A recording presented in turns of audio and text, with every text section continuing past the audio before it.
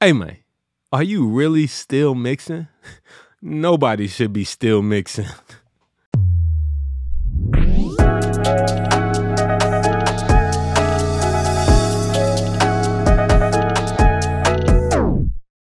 Hey man, every great song starts with a great vocal. Auto-Tune Unlimited delivers the complete set of tools you need to make every vocal performance a perfect performance. And me and Antares have teamed up to give away about $4,000 worth of free Auto-Tune Unlimited. You want to enter to win? All you got to do is click the link in the description to enter. What's up, engineers, producers, and artists? Welcome back to the channel, or welcome for the first time. I'm Wavy Wayne from Wavy.com, and if you don't know yet, you'll know by the end of this video that this channel is all about helping you to record and mix better and faster. So I ain't gonna ask you to hit the subscribe button.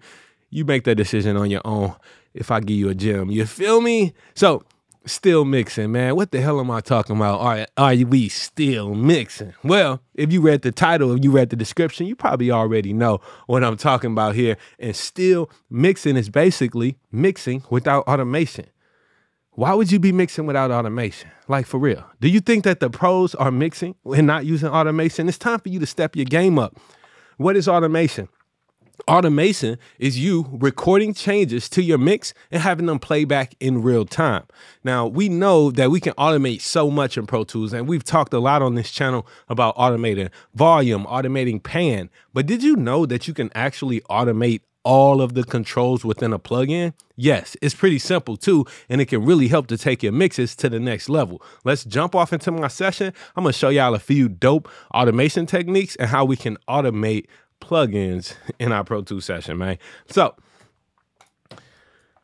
first thing first, man, before y'all start to consider any automation, you always want to go up to your automation window and make sure that the type of automation that you want to record is actually enabled. So to do this, you can hit Command numeric 4, or if you haven't taken my Pro Tools certification course and you don't know all your Pro Tools shortcuts, you're not a Pro Tools certified user, which I'm actually signing up for people right now. If you don't know none of that, you could just take the granny way and go up to the window menu and choose automation to open up this same window. Now, my window might look a little different than yours because I'm using Pro Tools Ultimate, but never mind that. All the stuff you need to know about is right here in this section, the write enable. So as I'm trying to write enable my plugins, or write enable any parameter for automation, I need to make sure that that parameter is lit red here.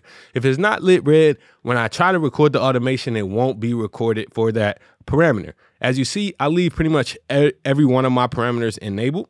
This is going to make it a whole lot easier for me to record automation as long as I'm not using write mode, which I never do. I never advise that you guys use write mode.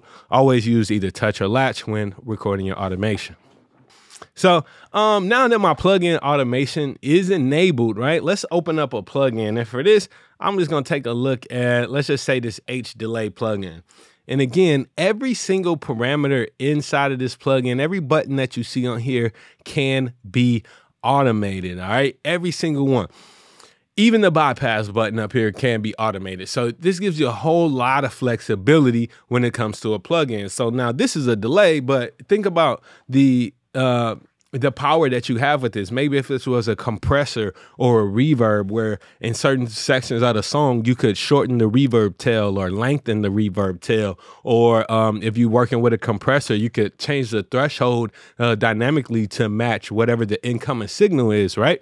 So it gives you a lot of control and flexibility over your mix, and this is really pro level stuff once you start getting into automating your plugins. So how can we automate plugins? There's a couple different ways. First, we need to tell our program here, Pro Tools, which parameters inside of the plugin we want to automate. Now, we do this by simply, you can go up to the automation little dialog box right there, the little button, and it'll open up the plugin automation window and show you every single parameter that can be enabled for this particular automation. So, hey man, if you love my YouTube channel, then you'll really love the Wavy Seals Elite.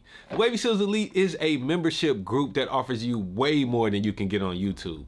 Not only do you get one-on-one communication with me at least once or twice a week through our live lessons, Q&As, but we also have multi-track practice sessions, 2-track practice sessions. I'll be bringing along other experts because I don't know everything. So every month we have monthly master classes where you get to learn from an expert in the field. We give each other feedback on mixes and help each other problem solve issues in the studio. As a member of the Wavy Seals Elite, you'll also get access to an amazing community of audio engineers and producers who are all learning and building with each other. There's 2 membership opportunities for the Wavy Seals Elite. You can choose monthly or annual membership. If you're ready to take your skills to the next level and really grow your career in audio production, the Wavy Seals Elite is what you're looking for.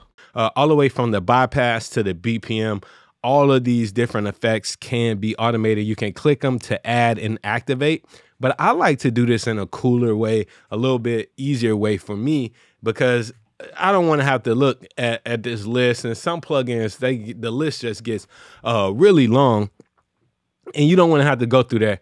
So one thing, if you use the 3 modifier keys on your keyboard, if you're on a Mac, it's going to be Control, Option, and Command. If you're on a PC, it's going to be Control, the Windows key, and Alt. But if you hold those 3 modifier keys and click on a parameter, you can choose to enable automation for that parameter. So let's go ahead and enable it for feedback here.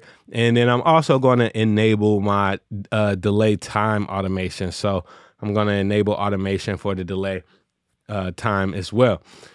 Now, what this is going to allow me to do is just experiment with some different feedback settings and some different delay times. So let's just say at the end, let's go to this last little section here. I ain't missing no amount, yeah. I ain't missing no amount, yeah. I'm going to actually chop this off real quick, Yeah. because I don't want that to echo. I just want to have the amount repeat. So if I open up my send window that's going to that delay, if you don't know how to set up send returns for your time-based effects, please check out some previous videos I have on this channel all about setting up time-based effects in Pro Tools or whatever DAW that you might be using. So I have this set up. Let me just unmute it and hear what we sound like. I be getting every dollar. I ain't missing no amount. All right, so maybe that actually works for the main part of the vocal. Let's hear this together. I'm about to come up. I told her call me when she pull up. I'm about to add another comma. Add another comma, baby. Add another comma. Need a money counter, baby. Got too much to count up. Texting my accountant, add a check to my account. I be getting every dollar. I ain't missing no amount. All right, so for that last no amount, if I wanted that to repeat even longer and have more repeats, then I would need to increase the feedback. But if I had that feedback just up during the whole vocal performance, then it could get very muddy and muffled and start to, clog up that mix, which I don't want. So what I'm going to do is on my actual delay channel itself, right, the one that I'm going to be setting, the one where my plugin is, this is where I need to go and change the automation mode. So you're going to click right on the automation mode selector. And I love to use touch mode because in touch mode, automation is only being recorded while you're actually touching and changing the parameter. As long as you're not changing anything, nothing is being recorded. So now that that touch mode is enabled, the rest of my work is pretty easy. I'm going to start off with feedback, and I'm just going to turn that feedback up once we get toward the end of this phrase. I'll give myself a little more pre-roll. Baby, got too much to count up. Texting my accountant, add a check to my account. I be getting every dollar. I ain't missing no amount.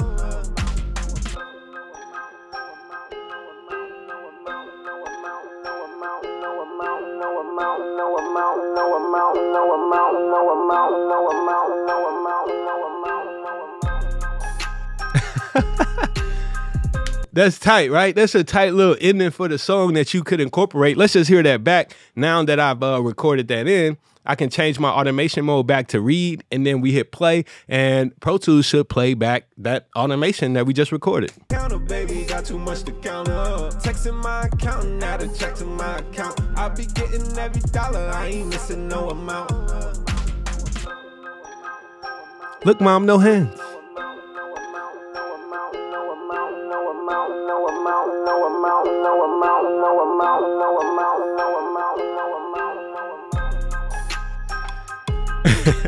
That's pretty tight. I actually kind of like that, man. Let's take this a step further because with this H delay, which is a Waves plugin, and by the way, did you know that I'm a Waves affiliate? I have an affiliate link right down in the description. If you like these Waves plugins that I like to use a lot on my mixes and my session templates, please shop with Waves, man. They got some dope plugins. I use the Horizon bundle. Yeah, and if you use the affiliate link down in the description, you'll be helping out the channel and it won't cost you nothing extra. I think they got some pretty dope deals going on right now too. I just heard that from a little birdie though. All right, so now let's play around and experiment with our delay time, because right now we're set to a quarter note, but this plugin does some cool stuff when you actually change the delay time while the song is playing. It kind of pitches it up or down, which can be used. I'm gonna do it and you're gonna hear the hell what I'm talking about. Let's do it. Counting out a check to my account. I be getting every dollar. I ain't missing no amount. Here we go.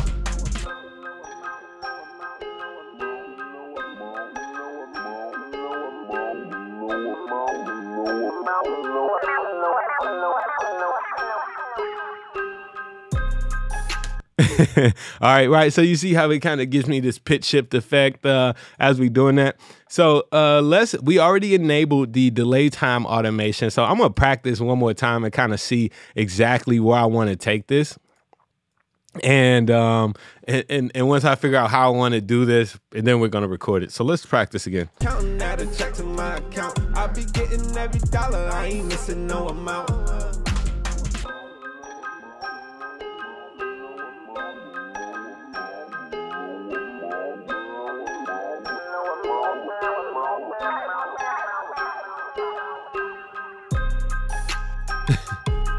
All right. I think I'm kind of cool with that. I kind of like that. So let's start back. We're going to start at the quarter note. And then again, same thing here. Just going to go straight to my delay track, the quarter note. Since this is the track where the plugin is, that's why we need to enable the automation on this track. We're not doing any automation on the actual vocal track. We're automating the plugin, okay? So I'm changing over to touch automation mode. I'm going to go ahead and play it from this section. And let's get groovy. And you know what? Let me enable a few more things. I'm going to enable this, and I'm going to enable that. And let's see what we can do. I'm just going to start turning knobs. Counting out a check to my account. I be getting every dollar. I ain't missing no amount.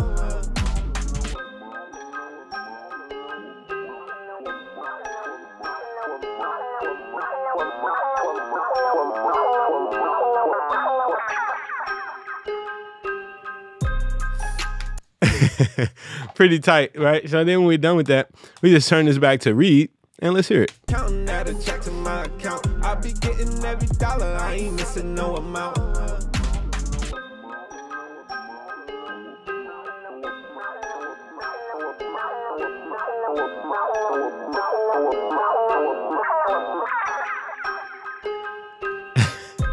Man, you can start to create some really dope and unique sounds using even a delay plugin just because you're automating it and creating something very, very special. Let's take this a step further. So once you enable automation for the parameters inside of a plugin, a new automation playlist will be available to you using the track view selector. So right now we're looking at the volume automation playlist here on this delay track. If I change over to my H delay, you see that every parameter that I've enabled automation for now has a automation playlist.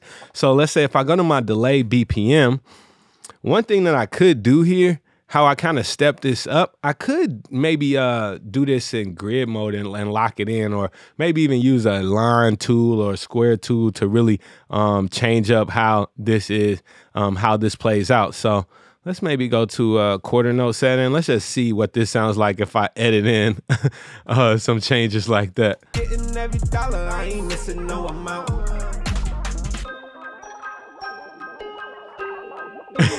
All right, that was weird. That was weird. I'll be the first to admit that was weird.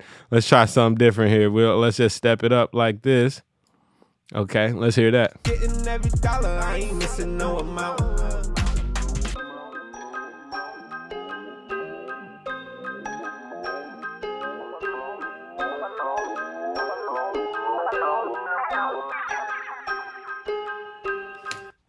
And of course, if you don't like any of that, man, you could just always make a selection over that automation data, hit the delete button, and get back to where you started from and try it all again.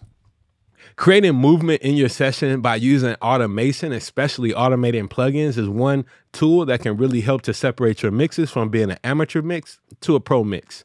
What are some of your favorite plugins that you like to automate, and what controls really give you the most out of that plugin and having it move around in the mix? I really want to know. Drop down in the comments and tell me and the rest of the world so we can all make the world sound a little bit better by helping each other. All right. I'm Wavy Wayne from Wavy.wav. I hope you found this helpful. I'll catch y'all later. Be dope.